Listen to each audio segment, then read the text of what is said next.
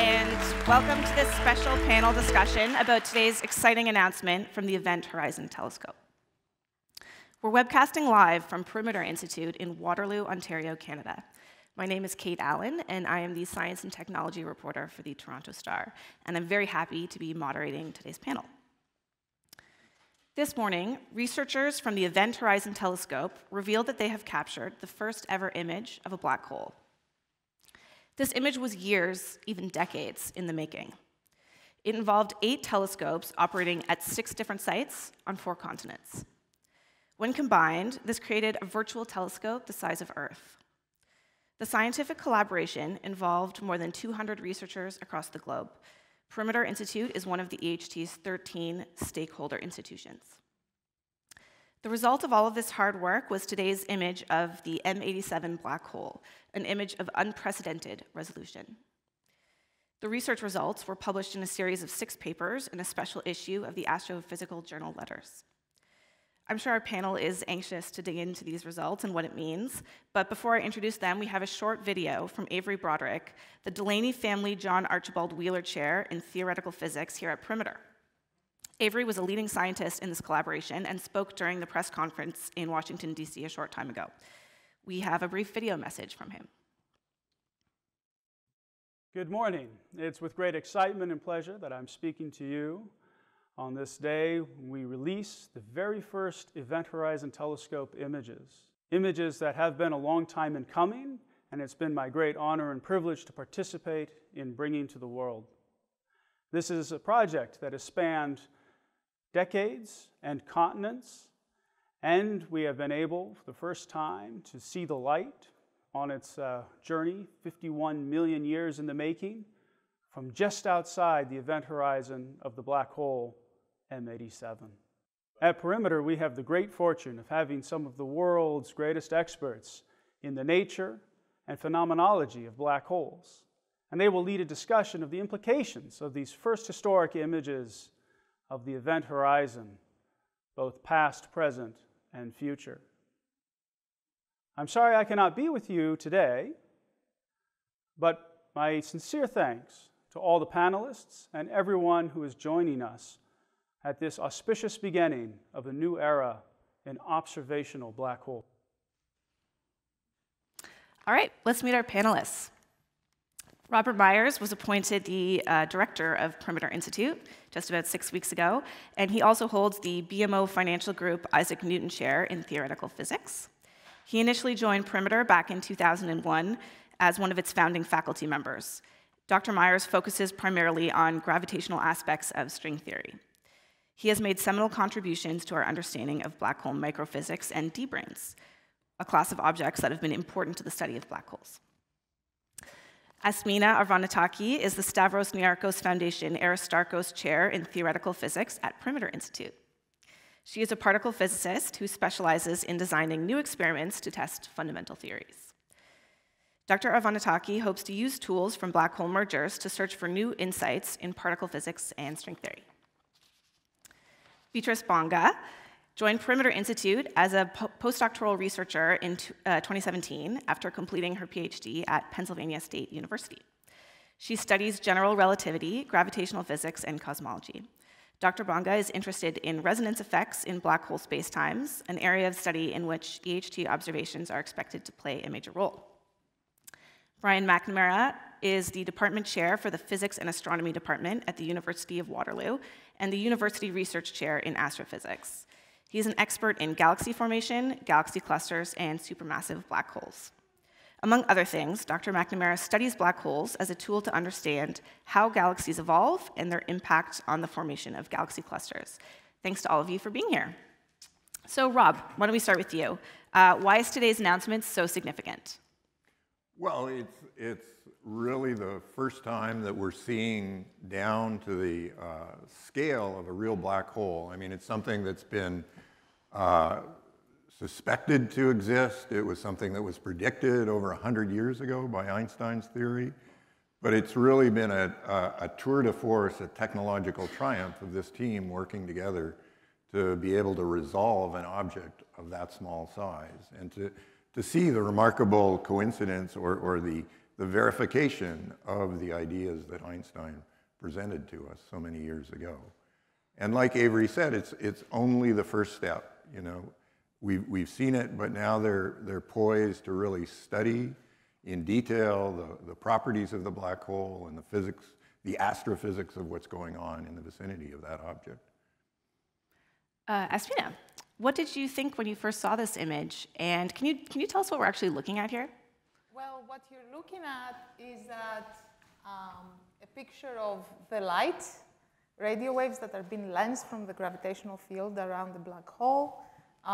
The way that it's asymmetric has to do with the accretion and properties of the matter that's around the black hole. And it carries tons and tons of information about what the gravitational field, what the properties of the black hole are, the gravitational field, its mass. For example, now we have a precision measurement of the mass of this object called M87, which is a giant black hole. It is a 6.9 times 10 to the 9 solar mass black hole. It is located about 18 megaparsecs away from us. Just to give you an idea how strange this object is. Now, if you were to bring it closer and put it inside our galaxy, in fact, if we were to put it at the position of the star that's closer to us, Alpha Centauri, this object would be almost as big as the sun. Okay? This is a massive thing. This tells you how strange the universe is. There are things out there that go beyond our little solar system. And we can learn a lot. As Rob said, as Avery said, this is just the beginning. We can extract a lot of information, not only the validity of the theory, but also possibly discovering new particles from this image.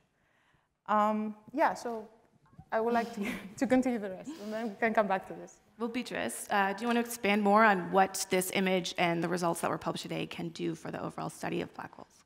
Oh, it's incredibly exciting. So, I mean, so far, black holes kind of fit almost all the data that we've been recently discovering, such as, you know, with LIGO, with the gravitational waves, and now with this image. But there are still like some other options that, you know, these could have been produced by some weird other compact objects, maybe, well, I don't know. We consider, as theoretical physicists, we think they're weirder than black holes, but you might find them more normal. They're like, could be like boson stars or gravastars. They all have fancy names. And it would be really exciting to see, you know, to get a better understanding of exactly this black hole. Is it really a black hole? What is its spin? Apparently, most likely, it's, you know, turning and turning, and it could turn like incredibly fast. In fact, so fast that, you know, when you are sort of at the boundary of the object, things can go almost, you know, close to the speed of light. But maybe this one is not turning. We don't really know. So learning about these things, like, you know, all those properties of black holes will give us incredible insights of what these objects really are. Great, thanks. Brian, can you tell us about how this image was captured and why it took so many years and so many telescopes?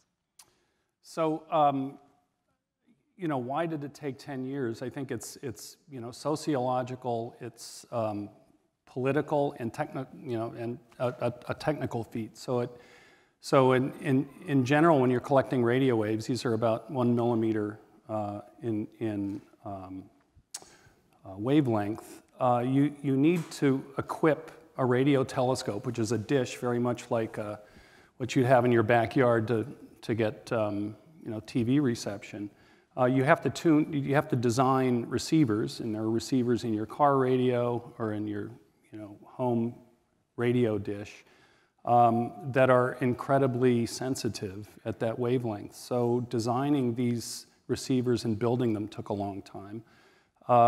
There are other aspects of that come into play. For example, that, you know, just the data rates are extremely high, and so you have to acquire lots of computer memory. That's sort of standard, but you need the right memory and the right quality and so on, and it's rather expensive, so you have to raise the money.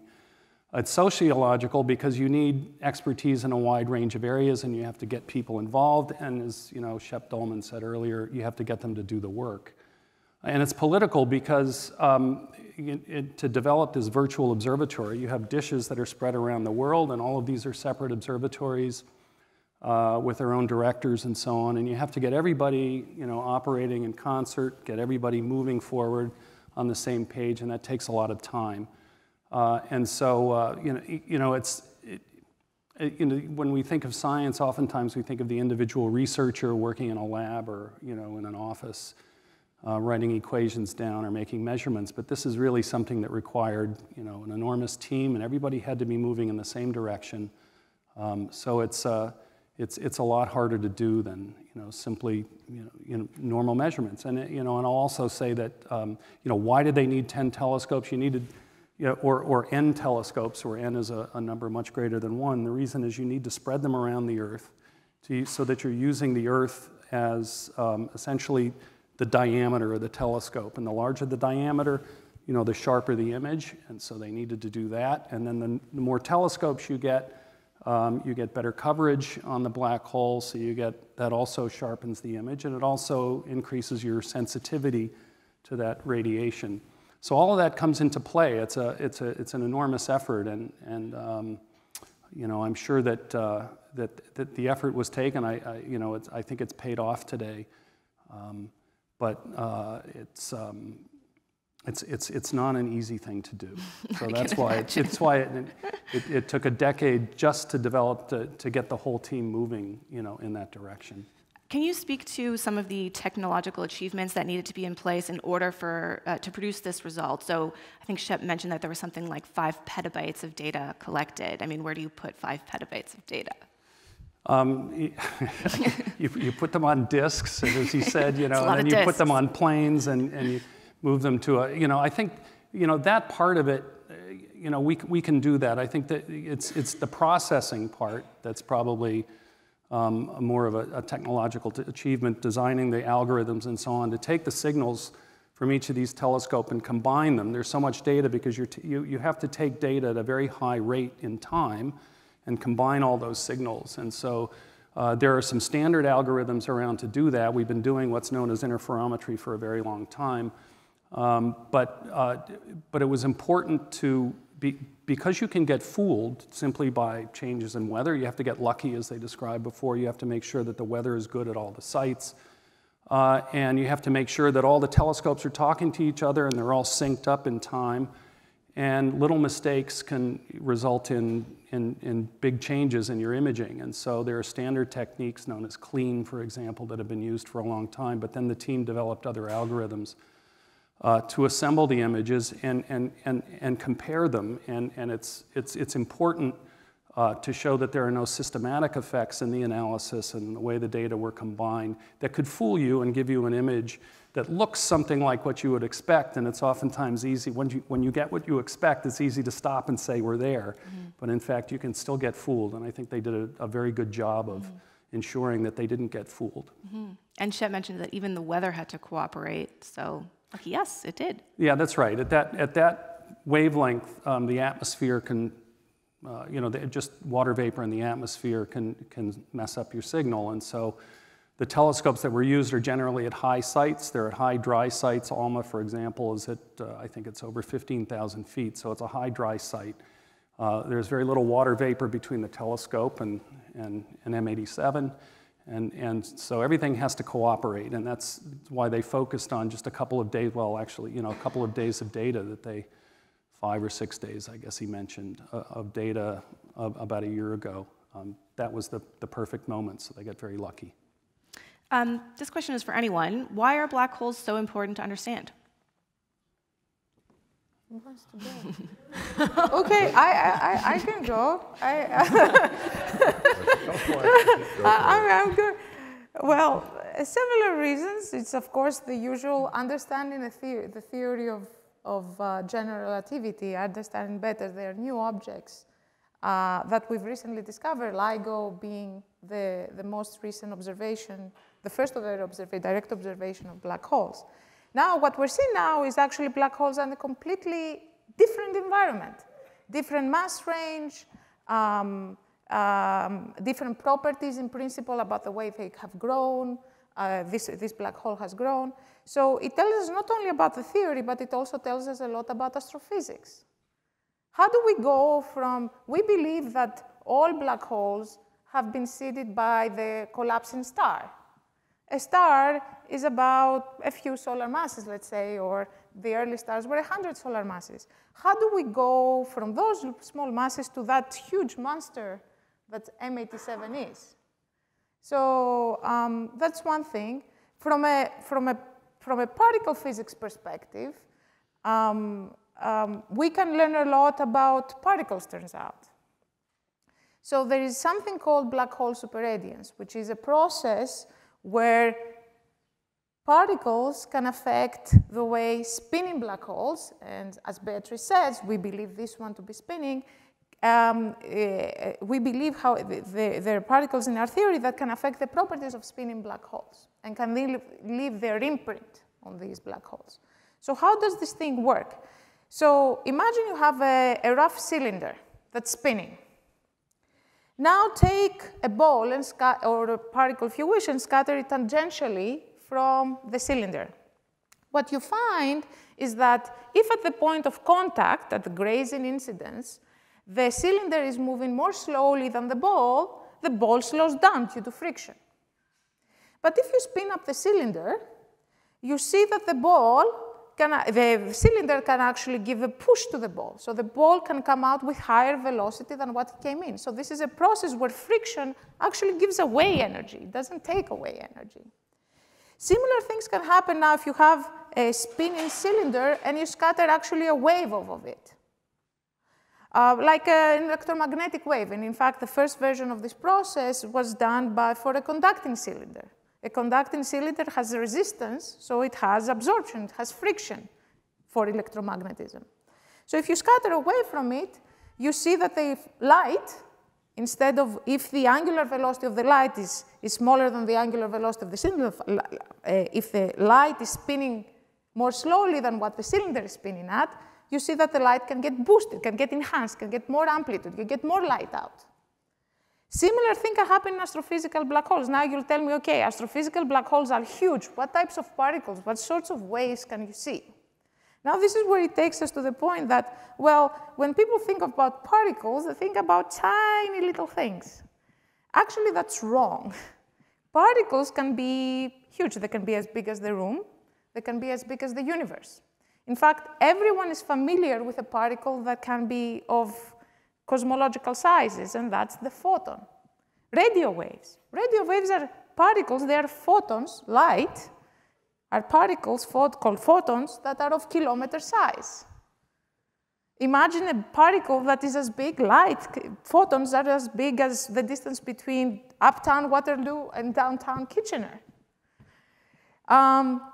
So now there can be similarly particles that can be as big as the size of astrophysical black holes.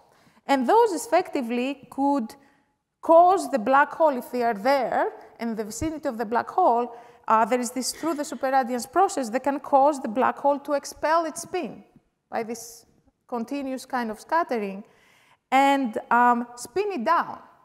And then you end up with a black hole that's spun down with a huge cloud of these massive, huge particles in size that can affect the properties of the surrounding geometry. So if you had such a cloud of particles, this picture would look maybe completely different once we get a better resolution for it.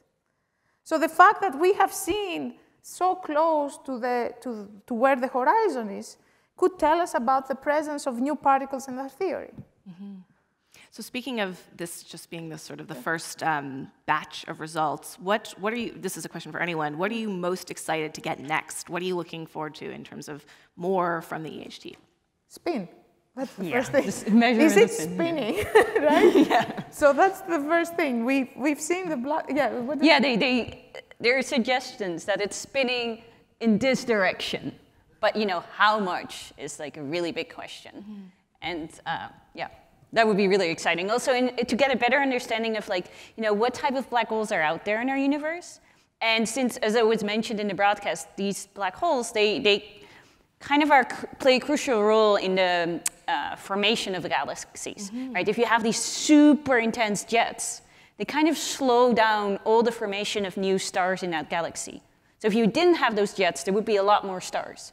So having a real, like, a better understanding of exactly the properties of just, I mean, even if we have just one single black hole that we understand really well, it may help us understand other ones, and therefore have a better understanding of the history of our universe. So I think broadly speaking, if I think historically, you know, black holes were a playground for mathematicians for a long time. And then there was a transition where they became a playground for the theoretical astrophysicists. And they really became a workhorse for ideas of structure formation, explaining active galactic nuclei and these jets.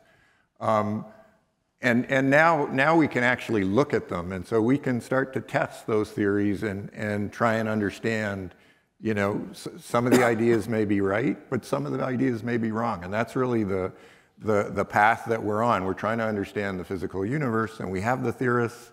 We have many of them in this building, but we need the experimental, you know, feedback to try and understand which of the theories are correct. And if we take the next step, you know, even while the black holes are a workhorse in astrophysics, they're also a workhorse in the kind of physics that I do, which is quantum gravity, trying to unify quantum theory with general relativity.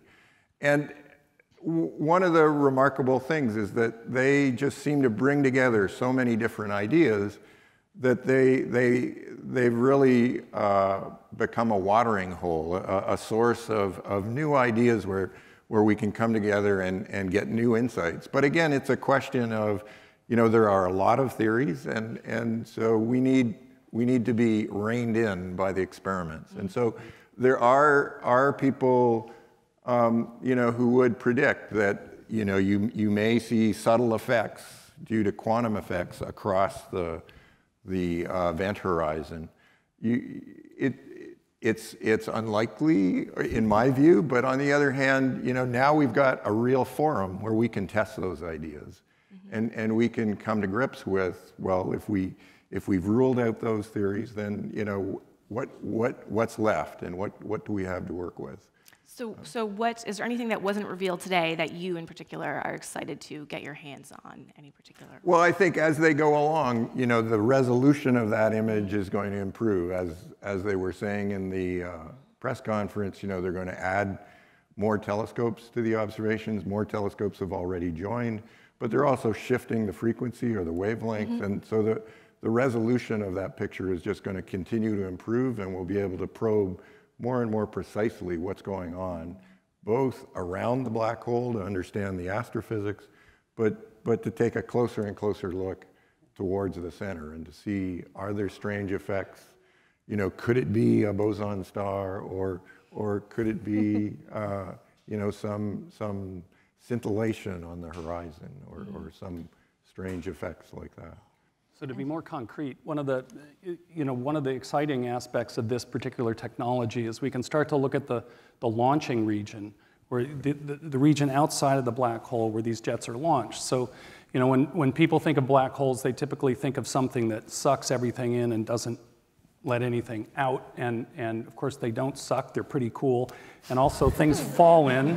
They don't get sucked in. And it is true that once matter falls behind the event horizon, it can no longer escape. But in fact, you know, most of the matter that approaches a black hole does escape. And it turns out, even though this black hole has an event horizon the size of the solar system, it's very hard to get matter into it. And it's because most matter doesn't fall straight in, it comes in at an angle. And so that it begins to collide around the region of the black hole that you see there. And eventually it gets launched out. Now, why does it get launched out with so much power? The reason is that within that little horizon there, that black dot that you see on the screen, there's more energy bottled up in there than all of the stars in the entire galaxy of M87, and they're traveling at something like 300,000 kilometers an hour, and there's a trillion of them. You add up all the energy to that, and that is dwarfed by the energy that's just jammed into that hole. That energy is transferred to matter that's falling into it, and it gets shot out in these jets.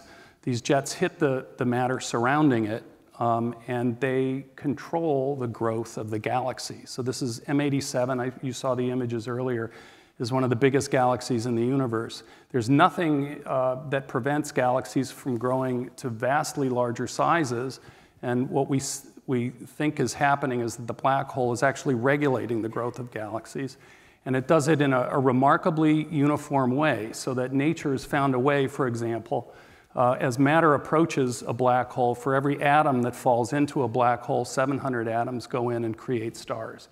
And this is this beautiful fact of nature that we don't understand entirely, but we think that this thing called feedback, the energy that's released by black holes, in fact, black holes are the most efficient energy generators in the universe.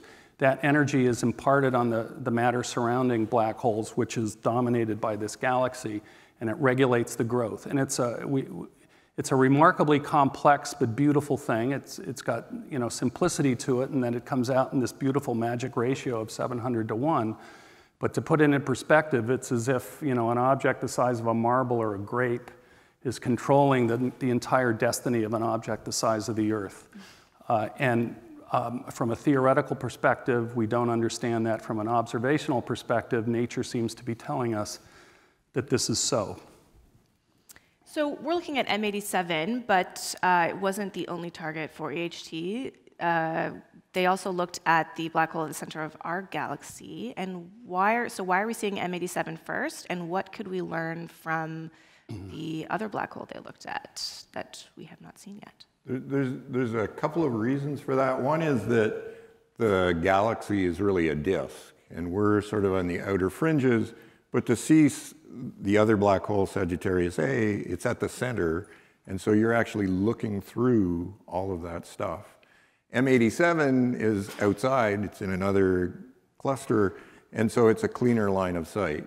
There are also some other technical things. In the press conference, Avery mentioned the variability of M87, or the black hole there, is on the scale of days, weeks. Mm-hmm. Whereas the variability for Sag A would be on the scale of minutes, seconds. Mm. And so it's when they're making these images, as it stands now, they're assuming that the source is not variable.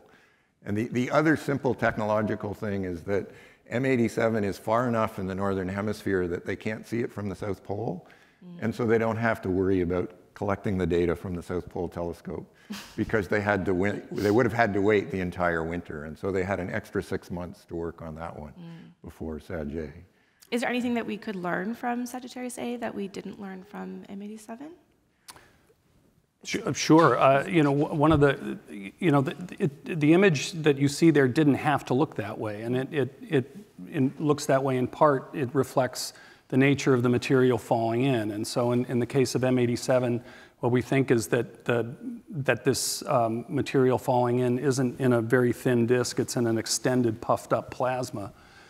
We think that most likely that'll be true in the center of our galaxy, but we don't know the geometry and the structure of that disk.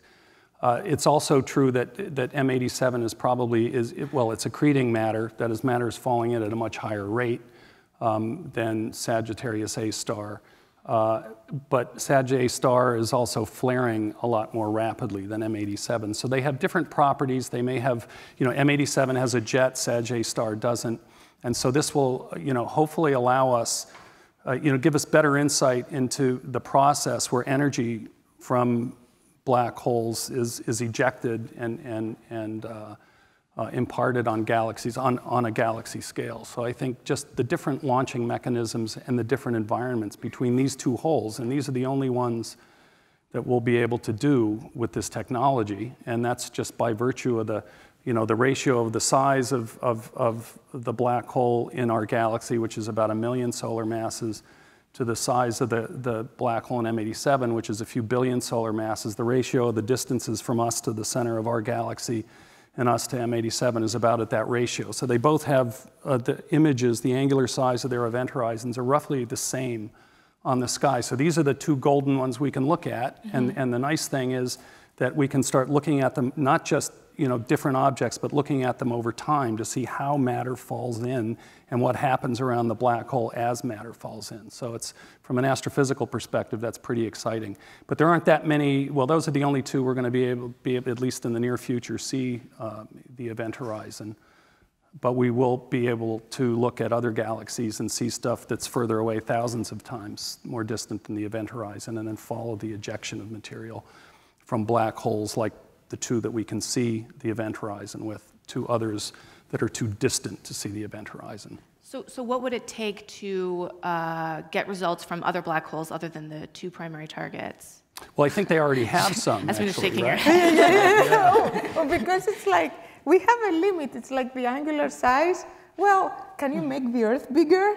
Because right now we are. Space, right? Yes, we can put our heads into it, but I don't think we will make that one happen. Yeah. So right now we are limited by basically how big the telescope is. Yeah. And we've made, and one of the great achievements of the Event Horizon Telescope is basically the Earth is a telescope. It's fancy combining data, but that's the size.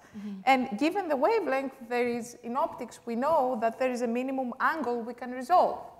So we work at that limit now. But we can don't forget, we can put telescopes in space, we can put them on the moon, we can put them on Mars. We can make it bigger, yes. All we need is money. Exactly. I agree with that. Just a little cash, and we can have a telescope on Mars. Right now, we are diffraction limited for the Earth. Right. So the cheapest things that we could do, as correct Brian says, we have done already. But it requires just making the telescope much larger than what, so that we can see smaller things. 26 million is a good start, but we need to up that by orders of magnitude. Once you go to space, yes, it's a different energy. But I think you also, they've got a decade of work, just with these two toys. Yeah. They're really marvelous frameworks to study all kinds of astrophysics and answer all sorts of questions that we just don't know the answer. Yeah, going back, Beatrice said it in the beginning very well. It's like we have a test tool. So we cannot see any stars, but we do have a star next to us, the sun. By just studying the one star that we have in our vicinity, we've managed to learn so much more about the billions and billions of stars that are inside the universe. So same way, we've seen one black hole. One black hole could be enough to tell us all sorts of things about all sorts of other black holes. The interesting thing is now that these are two black holes that have different masses as well. One is very heavy. One is somewhere in the middle of the scale, 10 to the 6 solar masses with Sagittarius, and then we have LIGO that sees solar mass black holes. So we are covering all the range. So even one data point, let's call it each observation data point, if it's good enough, can tell you tons of stuff. So what are you all going to do with the information released today, but also the next decade of info from the EHT? Wow. Tell me about your plans for the next decade. What's next for all of you and your study of black holes with this new information and anything that might come out in the next few months and years?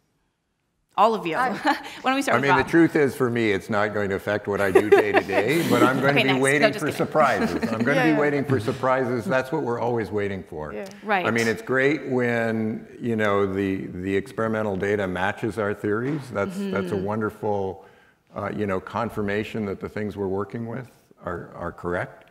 But on the other hand, what we're all really waiting for are the surprises. We're waiting for the results where it doesn't match or doesn't quite match, and that then presents the theorists with puzzles, new puzzles, and so that's what I would be waiting for. I want to come back to that. Okay. The surprises. I was, super over the moon excited when the LIGO results came out, where they measured for the first time these gravitational waves, and I'm still super excited about that, but it's really cool because there you typically need two objects, right, going around each other.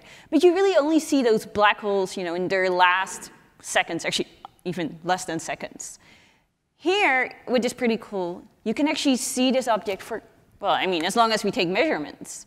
So you can track what this black hole is doing over, human timescales, which is pretty exciting because it gives you a whole kind of other information. So I'm excited for, time evolution of this system. And of the one in our, the nearby one, which is probably more exciting because that one is changing more rapidly. So. No, I know what I'm going to be doing the next few months. I'm going to be bugging Avery to show me data for the screen. You should get a lock on his door. It's like, yeah, I know. I've been doing this. I mean, this is pretty exciting because I've been bugging him about this stuff for a while. So getting the properties of the black hole, extracting the spins, and getting information about the nearby geometry, which they can measure very well, may not give us just surprises for general relativity, but may also give us surprise about these new particles that I mentioned. So it's actually it's a real tool, not just for understanding astrophysics. So there is things to do, but this is just the beginning. This fuzzy image is a beautiful, beautiful work of science, but it will get better, and the information that we'll get from it. So that's going to be the focus.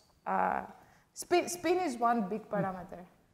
If this was fastly spinning, would be pretty amazing.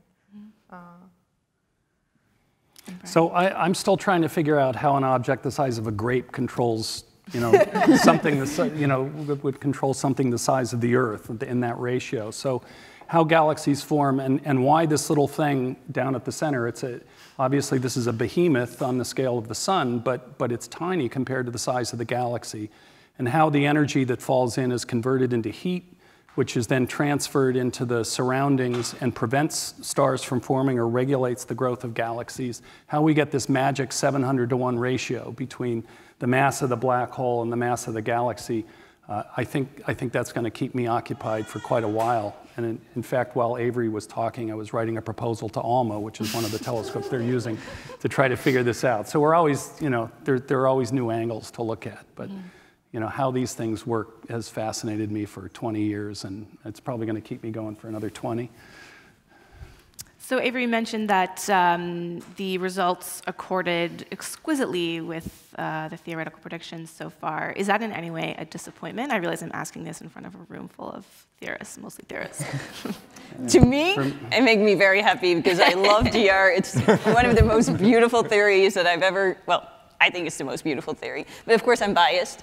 But yeah, no, I would be actually maybe even more excited if they showed something was off, right? Because we know from other considerations that GR cannot be the ultimate theory.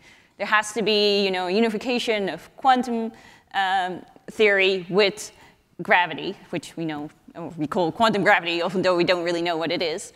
But so we know there has to be something else. So any glimpse that we can get of that something else would, of course, even be better. But in the meantime, I will smile looking at that picture and be like, wow, GR is really beautiful and true. Yeah, I mean, it's too early to tell. This is just the first data. The data, I mean, right now we say it's kind of spinning, but in reality, the good fit is just for almost any value of spin. So there is still a lot to decipher. And we know, look, I mean, it's fair. Just to go back to the GR question, we've tested general relativity in so many ways. Even before the LIGO discovery, it would have been a huge reshuffle of the entire theory if gravitational waves were not there, for example. So, we know a lot about the theory already, and in reality, we were not expecting black holes to confirm the general relativity theory. To some level, we are testing it in a different regime. So any deviations that are there, we already were not expecting it to be, you see something and blue dragons fly out. You have to dig in a bit deeper to the data to see small deviations from a theory that works so well in so many scales. We've tested Newton's law. The fact that if you put two masses together, the force between the masses goes like the inverse square of the distance. Now, we've tested this down to the millimeter scale. We've observed galaxies, the motion of galaxies, and we know that gravity also works very well up to hundreds of millions of light years of size, with length scales. So you have a theory that works so well in so many scales, you're not expecting that the first thing you see something new, that everything will be toppled over.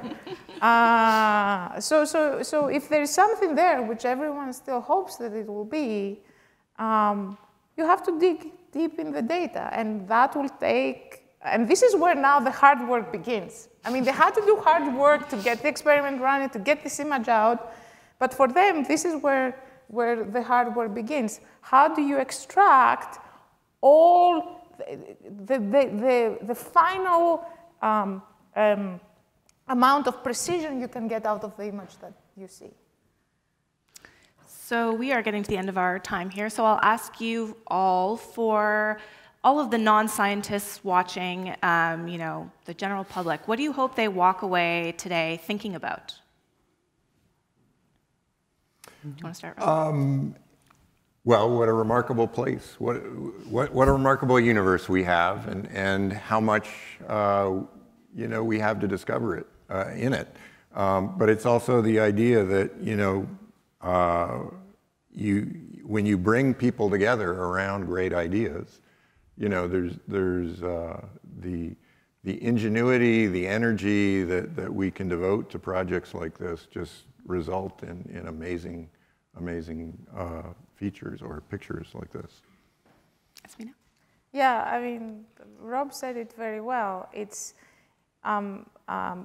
this is a great achievement of humanity when we bring some mind together to a common goal, just like the LIGO experiment or the Large Hadron Collider experiment, where we put our minds together for something good, like finding out the origin of the universe or finding out, understanding where we're from, we can do great things. Imagine, we live in a little rock.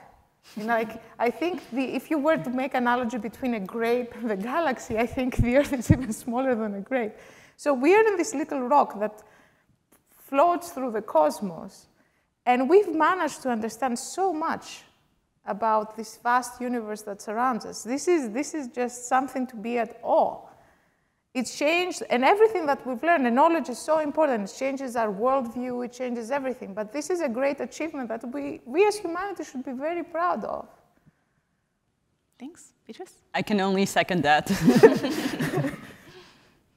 So I hope people, and particularly young people, will be inspired by this, and will get a sense not only of the joy and wonder, but how much work there is to do. So, remember that general relativity has been tested here, and it did fine. Quantum mechanics has been tested, and it does fine in its own domain. But those two theories don't talk to each other. The other thing to keep in mind is the universe, 98% of the mass energy of the universe is in states that we don't understand. We call them dark energy, we call them dark matter. There are black holes, they're likely not so much dark matter, and it doesn't matter. Once it falls into a black hole, it's gone. But we don't understand that stuff. And so for the young people, I hope they're inspired to go into science and solve these problems. Nobody at this table has solved those problems. Nobody in this room has solved those problems. So we need smart people thinking with new ideas and new approaches, along the lines of the EHT to try to solve these important problems. So inspiration, I think, is the most important thing that'll come out of this. Well, thank you so much to all of you. That's all the time we have for today. Thanks to our panelists, thanks to our audience, and thanks to our web audience.